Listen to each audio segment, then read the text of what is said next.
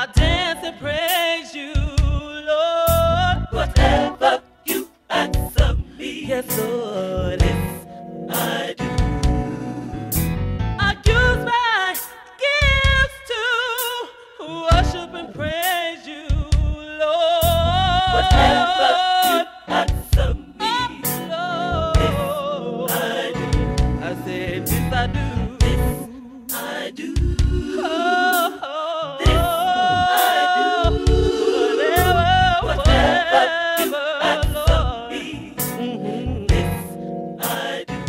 When God gets us to the point in our lives where we don't take our eyes and look at man, we look at so at Him. We have faith in His word.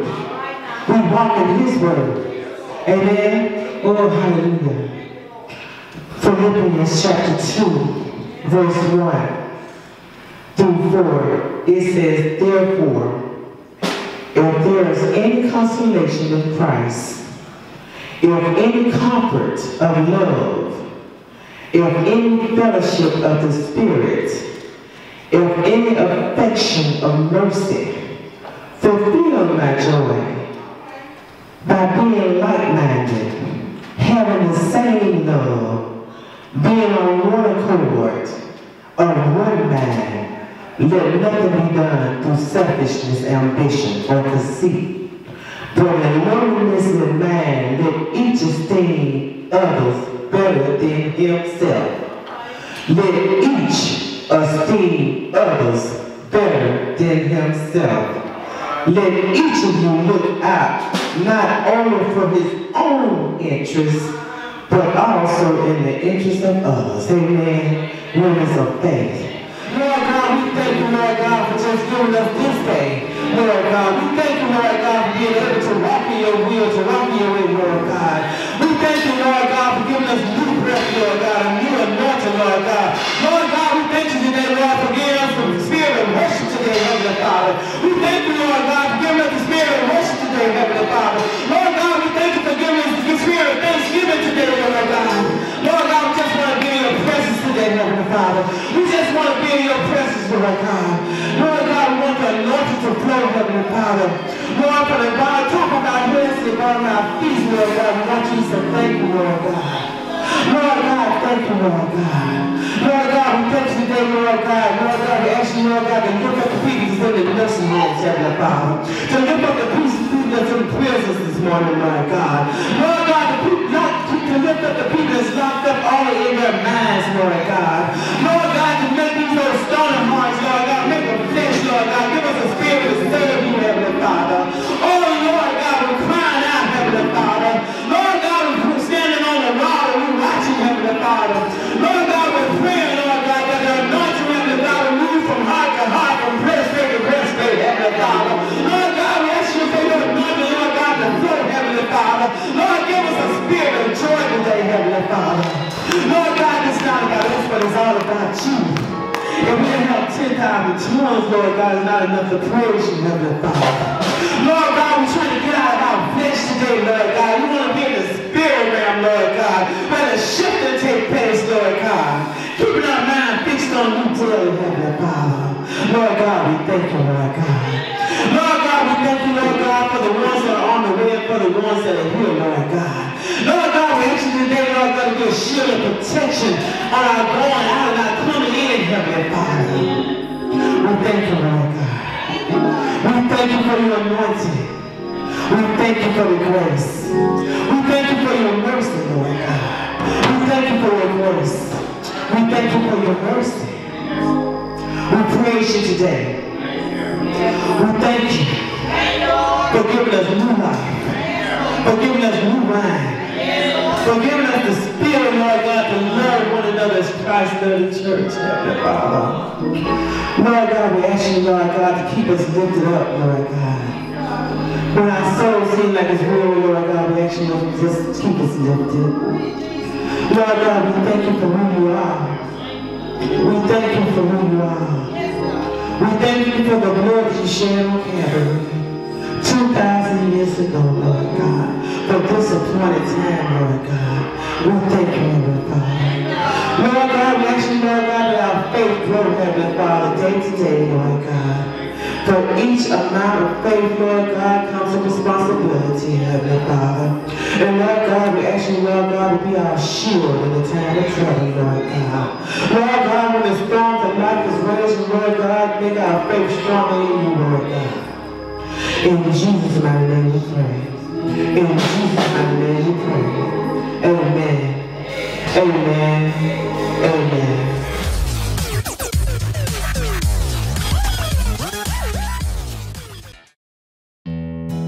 Faith Talk, Faith, Family, and Finance with Darren and Lady C. Prince, your host.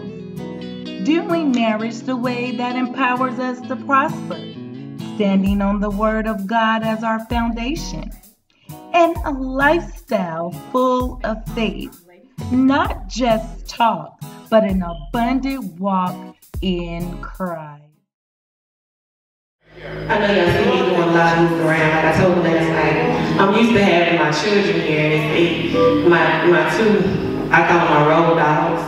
But both of them in college, and now it's like a whole new experience of me doing everything by myself.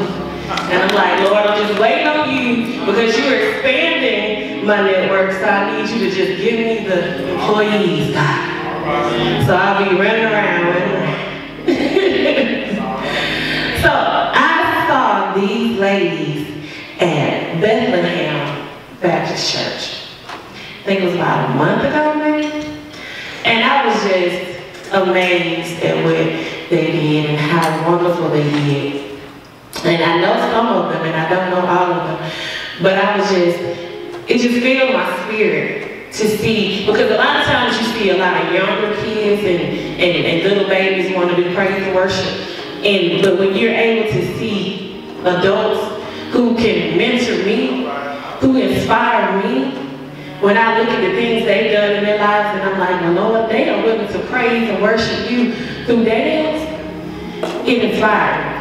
So I wanted them to come out today and inspire you as well. Because yesterday we dealt with passion. Today we're going to deal with pressure.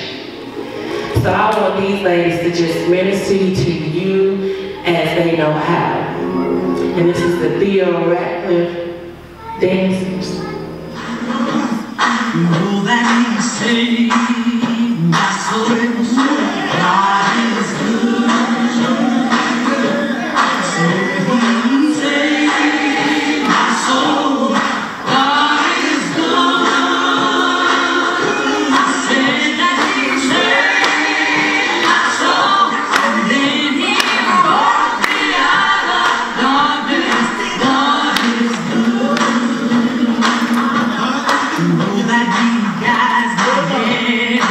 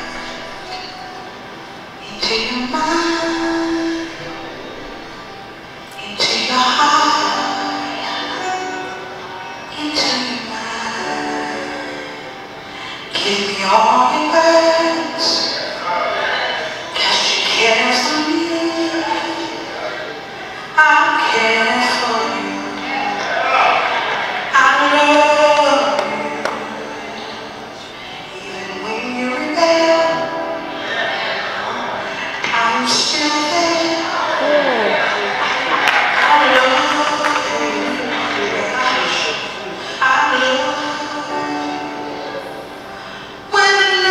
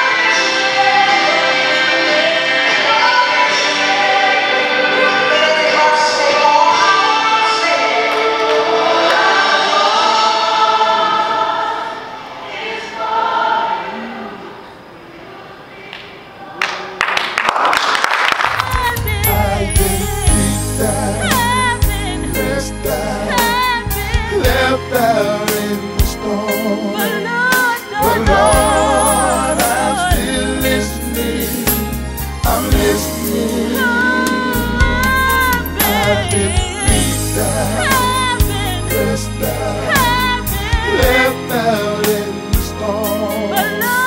But Lord, I'm still listening. I'm listening to your word. Life can be so hard.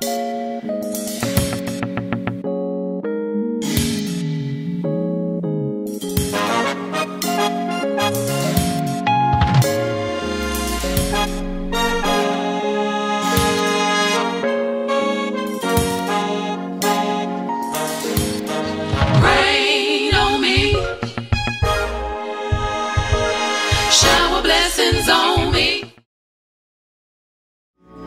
For those of you who don't know me, I'm Reverend Peterson's daughter, Joe Peterson, Mary Peterson.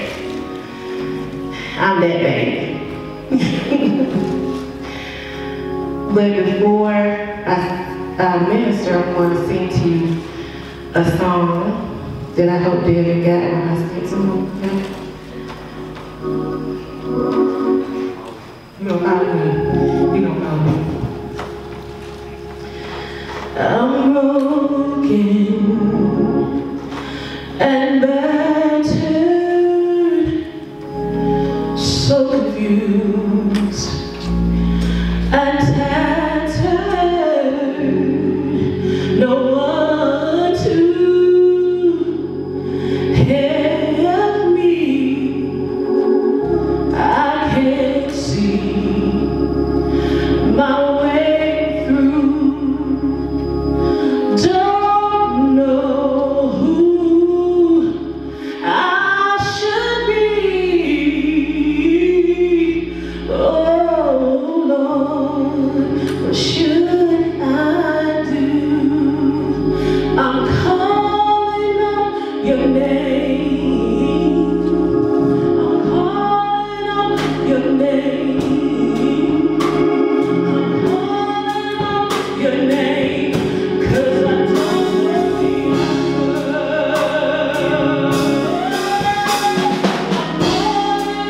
your name.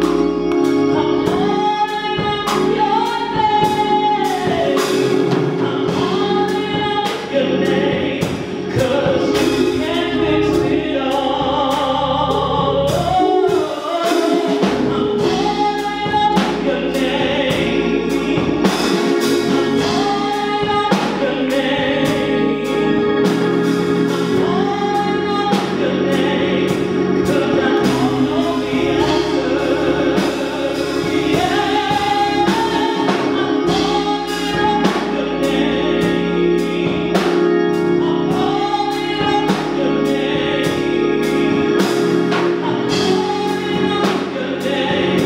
'Cause you can fix it all. As I come before you, God, I just want you to take me out of this situation, God, and just put all of you in, God. God, open the hearts and the minds of the people here that they can hear the word from you and not of me. That they can see past who I am to see you in me, God. God, I just give you all the glory and the praise and the honor. Thank you, Jesus. Thank you, Lord Jesus. Amen. Amen. So last night, we focused on passion. And we talked about the gifts that God has given you, and we talked about the dreams and the goals that you might have within you.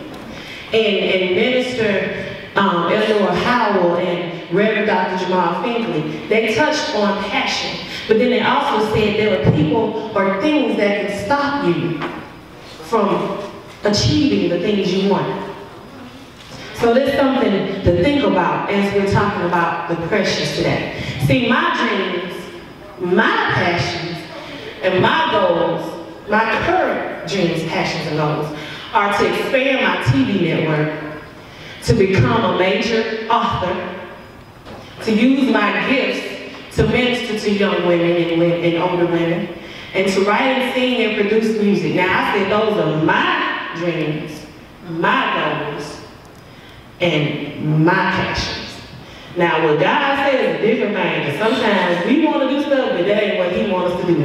So I'm just waiting on Him. We'll figure that out later on. So, as I look at my life, though, I realized that my passions were being blocked. They weren't being blocked by God, but they were being blocked by my pressures and my fears. I want you to understand that God wasn't blocking what I wanted. I was blocking what I wanted because of my fear and because of pressure in my life. So let me go to my subject and my text before I get to talking, because I want y'all to be like, this girl don't even know how to give a sermon. Trust me, if you know Reverend Peterson, you know I know how to give a sermon. He gonna make you learn it. So let's look at Psalm 118. Psalm 118. Look at Psalm 118. We're going to go to verse 5. Psalm 118, verse 5. And I'm reading from the King James Version. If you have it, say amen. Amen. Okay. It says, I called upon the Lord in distress, and the Lord answered me and set me in a large place. The Lord is on my side. I will not fear. What can man do unto me? You may be seated. Now, I read this scripture last night to them for scripture, and I told them, I said, when I was preparing for this conference, it was a lot of nervousness inside of me, and there was a lot of fear inside of me. It wasn't that I didn't know how to set up a conference, it was the fact that it was me that did the conference. Because I'm always the person behind the scenes doing stuff for everybody else, and I'm like, God, I can't do this. You want me to be the person in the front this time. You want me to be the person to orchestrate everything. God, I can't do that. I'd rather be behind the scenes like you've been letting me be the whole time. And He said, no. And He presented this scripture to me. I will not fear. I will not fear. What can man do to me? And when I read that, I was like, do it, God. So my subject for today is, you can't stop me.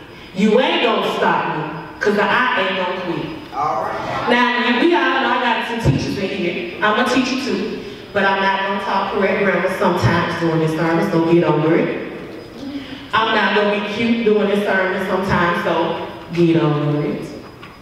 And understand that you can't stop me. You ain't gonna stop me, because I ain't gonna quit. All right, man. As I said to you before, my passions were being blocked by my pressures, my fears.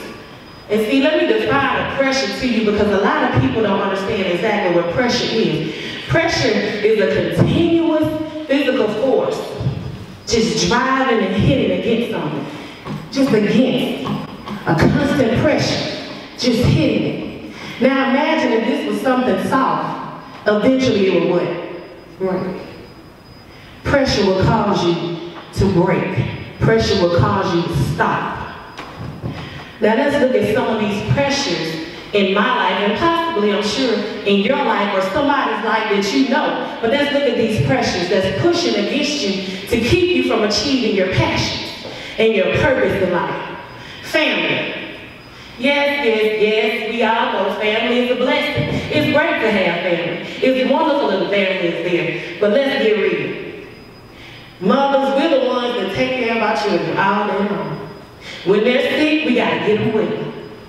We gotta get them up for school. We gotta feed them. We gotta clothe them. We gotta make sure they're mentally stable, physically stable. We gotta do so much for our children. We gotta take them to the football practice. We gotta take them to the games. And the people that are not here now, at the parade with their child, or going to the bonfire with their child, you're going to tutor with your child, you're doing this with your child. See how you're being pulled? That's what mothers have to do. But that's okay. That's what we're supposed to do. And then, when it comes to your husband, you gotta love him. You gotta nourish him. You gotta physically support him. And then plus, sometimes you gotta baby him like you baby kids. Am I right? Don't act like that's not true. But then we got some people who got a boyfriend and they treat like a husband because they don't want nobody to know they ain't married. I've been there. I'm not going. Don't y'all raise your hand down here. You don't got no. I'm just gonna talk about me. So you get tired. You forget about yourself. You lose yourself in the process of taking care of your children, taking care of your husband. You forget about yourself. Your hair might go ragged, your nails might go ragged, you're tired, your back hurt. You forget to feed yourself sometimes. I don't know about y'all, but it was times I had to take my kids to football practice, take my daughter to go get her dress because she wanted to be in the homecoming parade. Had to go do this and that, and by the time I got home, I was too tired to eat. I was fine eating. Just saying, you forget about yourself. So family can be that pressure. Then you got friends. You have those friends that you love them, you're going to do anything for them. But you got a friend who is always just broken down. That every time you see, you got to help them. You got to be there for them, and there's nothing wrong with it. But when are you going to realize that you can't always give and not receive? You got that job. The job, you know what it's like. You try to do your best at your job because that's what you were taught to do. You give everything to your job, and then you got a boss that every time your boss speaks, you run. Every time your boss says something, you jump. Right? You been there? Because I know that's how my dad always taught me, when you go to a job, do everything you can to make yourself be important in that job. So when my boss started, I was doing it. Jesus. It didn't matter that I didn't like the job. I was trying to be my best. But then I realized when it came down to promotions, or when it came down to people realizing who was doing the work, my name was never called. And I'm going to tell you why. Because why would a boss want you to move out of position when you're helping them and they don't have to do nothing? They want you to stay where you are. Because when you move out the way, that means everything they haven't done is exposed. So you got a job that's becoming a pressure to you in your life. Finances. Can anybody attest to me that finances can be a pressure in your life? Now I can really say that because, you know, I come from a family with money, but when you get to be stupid, you're gonna be broke. So I can attest, that's my testimony. Finances, Lord, can be a pressure. See, you see people with different things. Somebody got this, somebody got a BMW, somebody got the neat coat, they got the nice shoes, ooh, they just got the new boots on, and I want them. I want them. So my eyes are gonna make me want them. But then my eyes are not thinking about my pocket. So then I gotta go get another job just to pay the bills. So here you are working 2 jobs, it's a pressure. Finances can be a pressure to you, and you don't even realize what you're doing to yourself is not God, but then you gotta come to church and pray, God, will you please help my finances? And he already had blessed them, but you want to reach past where you are. Then some of us are taking care of a man who is not even taking care of you. Don't look around. Don't look around and talk about me. I've been that one. I took care of a man who didn't take care of me. So that means I had to get a new job. That means I had to make sure he looked good every day. Make sure he was happy. There are a lot of women that do it. And they think it's okay because see, society tells us that there are so many gay men out there that don't have any men out there for you. Society tells you that there are no more men other than the married men, so we got women trying to be a side piece. So see, society will tell you something wrong. Society have you going crazy, trying to be something you're not financially when you need to be who you are at that time. See, and then there are people who are taking, like I said, the side piece. You got women taking care of side pieces and men taking care of side pieces. You take care of a whole nother home. You got to work 2 or 3 jobs to keep your side piece happy, so your side piece won't tell nobody. So your finances are messing with your pressure, just pressure, unnecessary pressure that God didn't have nothing to do with. Who did it? You. Now you got to look at your health. Y'all know that's important. Your health can be a pressure on you. Your health is failing because when you was young, you was out there partying and drinking and smoking, doing drugs because you knew you could do it because you were young, you could get away with it. But now you're old and ooh, you don't feel good. Now you're older, you're tired, you gotta take B12 vitamins vitamins just to make it through the day. You gotta get them vitamin D pills, vitamin E, vitamin B2, and all them pills to make it through the day, because when you were younger, you weren't thinking and doing what you want to do. But see, I remember hearing, don't go outside without your shoes on. Y'all know, don't look crazy, because you know your grandma and your mom said, don't go outside, nobody got my shoes on, and now your knees aching, your back aching, and grandma walking better than you. Because grandma went outside with shoes on, and you walking like grandma should be walking, and grandma walking like you're supposed to walk. Because we don't think about him. We don't think it's important, but it becomes a pressure on you.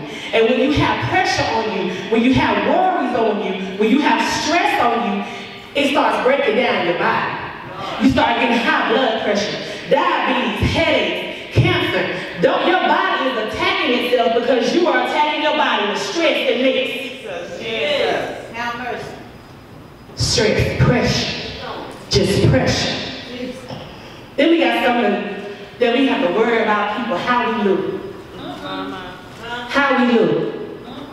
I was talking to one of my ministry friends, and I said to him, I said, well, you know how I dress, you know how I like to dress. And he said, well, you just can't dress like that all the time. And I said, well, it's either gonna be me in a dress with some heels on, throwing them off, y'all know I do it, taking my shoes off in the pulpit, or either being relaxed so I can talk to you like God needs me to talk to you. See, we got that, you worry about what people say disease. How many of you got a disease? I've been there. Worry about what somebody got to say about you disease. And see, when you worry about what people got to say about you, you feel like you got to be everything. You got to keep up with the Joneses, as they say. You got to dress like them. You got to act like them. You got to be like them. You got to be in their little society, their little group, their little clique. No. Those people not going to pay your bills. When you get sick, 9 times 10, all they want to do is call. If they call. If you lose your house, they're not going to help you get it back. So I'm sorry. I just can't be the worried about what people say syndrome disease. So there's pressure. Pressure that you deal with on a daily basis. You can just imagine what these teenagers are dealing with. They're dealing with so much. These young ladies that we don't even talk to sometimes. And see, elders used to talk to me. When they snatched me up, it didn't matter whether Joe or Mary was somewhere, they were going to snatch me up. Hey, I saw what you did earlier. We don't even do that no more. Elders don't even say nothing anymore. Because you're worried whether the child will cuss you out or not. But those elders didn't care back then. But those kids are going through more than we are. But pressure, you got enough to deal with. So why would you do anything else besides that to let the devil use to harm you? Why? Why would you do anything, give the devil any ammunition to use against you to harm you? Don't do it. There you go, don't do it. I don't know about you, but the devil used to try to torment me. See, he was using my transgressions, the things I used to do. Because I was worried and was scared what people would say if they found out about the things I did.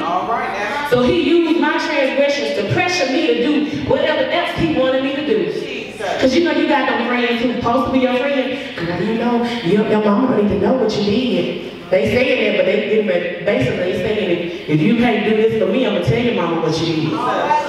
The devil using people to keep you where you are. See, I had a few people finding out about me shacking. Remember I just said a little while ago, women say, that's my husband. Did nobody go to the courthouse? Did nobody stand in front of a pastor and get married? Oh, that's my husband, honey. I didn't want nobody to know I was shacking them. Not Reverend used to go I didn't want people to know that I hated who I was. Oh no. You can see the smile on my face. Hey, boy, how you doing? Every time somebody see me, what they say, oh, she's so positive. I don't never see her cut up. She's so sweet. But inside, I'm hating myself, and there's so many women out there like that now. It might be some of you in here right now, hating who you are. Jesus.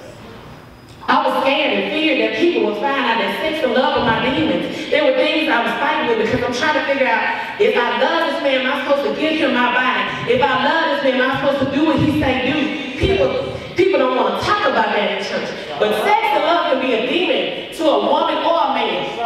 And it's time that we stop hiding it and stop acting like it's not there, because we got a whole generation of children that's being destroyed because we can't talk about what's going on. We can't tell our children, baby, I'm messed up. This is what I did. Don't you do the same thing. We can't get up in the pulpit and talk about sex is not the right thing to do, but I did. But let me tell you what you shouldn't do. It's time out for that. But see, God knew this, but the devil knew this too. So he used it against me to keep me where I was and to continue doing it. But I was doing it. See, and see, along with that, you know how I said, I'm a positive person. People always say, oh, she's so positive. Well, boo, y'all don't know me. You don't know me. See, I didn't want people to know my temper. I didn't want people to know I can get just as ghetto. I might be from the suburbs, but boo-boo put me somewhere and I act like I'm from the ghetto from the world. I don't want people to know I'll cuss you out in a minute. I'll lay you down in a minute. My dad made me stop playing basketball because girls used to pull my hair. And why would they do that? Because I'm going to elbow you just like I was playing for the Celtics. Back in the day, you know how the Celtics used to elbow and hip. I was doing the same thing. Didn't want people to know that.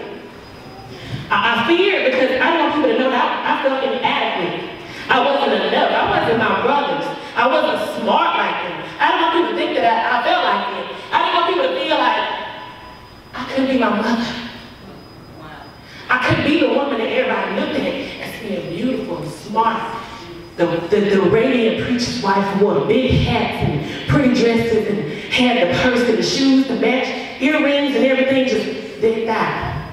I didn't want people to know I didn't want to be her. And I couldn't be her. So the devil kept using that against me. My pressures, my fears, he used them against me to keep me where I was. He was trying to let people know who I was. At the same time, but God already knew who I was. He created me. God knows who you are inside. You can be saving people all day long. You can say, Lord, thank you, hallelujah, in church all day, but God knows who you are. Yes, he do. But at the same time, God was trying to tell me. He kept whispering in my ear because he never leaves you. But he'll send somebody, or he'll just whisper, or he'll show you something on TV or anything around you just to tell you. God used to tell me, he was slick too. You know, I don't know if y'all realize, but God's something, he real slick. Y'all pay attention to it. But he used to tell me that he could break the chains of what I was going through. He could break the chains of bondage that I created. They couldn't stop me if I would let God break those chains. He could break the chains of the pain that dwelled inside of me from things that happened to me. Because they couldn't stop me because God was greater. He could break the chains of shame that I felt when people found out what I was doing. He could stop those things from happening. He could break the chains of fear that I created, worrying about everybody else, learning what I was doing. When they probably was doing even worse. I was stressing myself. And there's some of you that might be stressing yourself. Might be some young ladies you know that are stressing themselves. But see, unless you stop to listen to God, you're going to be scared. You're going to be stressed. All right. Have you ever paid attention when you get scared, you tense up. Somebody's saying, whoo! And you know you just tense up. When you tense up, you can't let anything in, can you? You can't receive. Your body is not in a controlled environment to receive. So the devil knows if you're scared, God can't give you what you need. So he's going to keep you in that fearful thought process. He's going to keep your body tensed up. He's going to keep your mind scared and under control so that he can use you. All right now. See, fear will stop you right there in your chest. But fear also make you run. It'll make you run. It'll make you run. If something chases, you're going to run, right? And you're going to keep running right past your purpose. Right past your destiny. Right past those passions that you had. You're going to run right past. Let me tell you some things I want you to say with you. There's 3 things that I want you to take with you. 3 things. And you can write these things down. The first thing I want you to take with you is God is greater than your fears. God is greater than your fears. See, God created you. Your flaws, they weren't flaws until you made them. But see, God can take those flaws and use them for His glory. Use them to elevate you. See, in 2 Corinthians 12:7-10, it says that Satan tormented me. He used my fears and he used them against me. And it goes on to say, I beg the Lord to take them away. I beg the Lord to take them away. And each time he said, my grace is all you need. My power works best in your weakness. Because when you're weak, God can just take over. He can do what He needs to do with you. All that hardship, that persecution, those troubles you had, God can use you. So God is stronger and greater than your what? Fears. So second, you are enough. You are enough. See, when we have passions and dreams and goals, we think that we can't do it. We sit and we look at other people who have started a business, or people who went to college, or people that are doing things, and we say, I can't do that.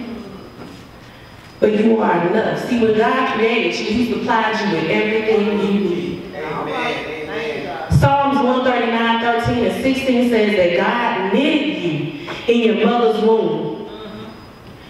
When you were in your mother's womb, you could hold the pressures of the world. Think about this. Amniotic fluid is around the baby in the mother's womb, right? That's the fluid that's holding that baby in there. Now, I want you to think about this. Amniotic fluid is like water. And water has a pressure. When I say pressure, it's something that's beating against you. A pressure of 14.5. Pressure of 14.5 pounds per square inch. So imagine a little baby surrounded by amniotic fluid, getting that pressure of 14.5 pounds all the way around.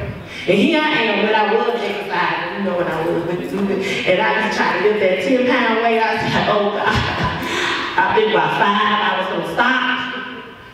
Here I am an adult and I can't even lift 5, but imagine a baby dealing with 14.5 pounds. God created you to handle enough even as an infant. But we don't understand who God has created us to be. You have to know who God has created you to be. See, a lot of times we don't think about our bodies. But if you think about your body, you just want to praise and worship God. See, when I was teaching science in school, my kids know, when we got to something, they were like, peace, I can do that. Yes. God did that, boo. Because if we did it, we had to create ourselves, we'd be some messed up people, y'all know. So He created you to be enough. And even at, like Moses thought he wasn't enough, but God said, I'm with you. I'm with you. You're more than enough when you're with God. So first, God is greater than your what? Fears. And second, you are enough. Finally, don't let nothing stop you. Don't let nothing stop you. If God is greater than your fears, and if God created you to be more than enough, then God created you not to quit.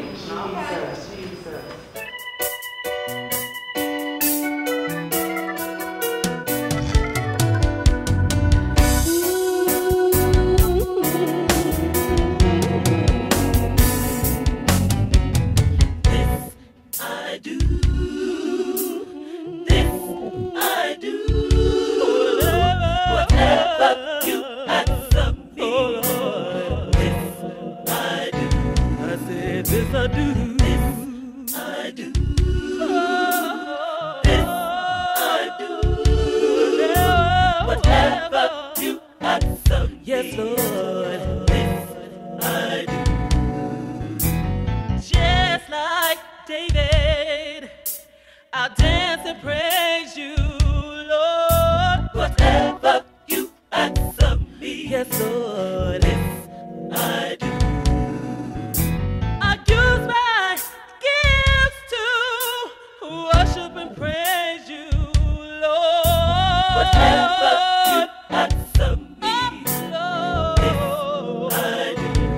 said, this I do. This I do.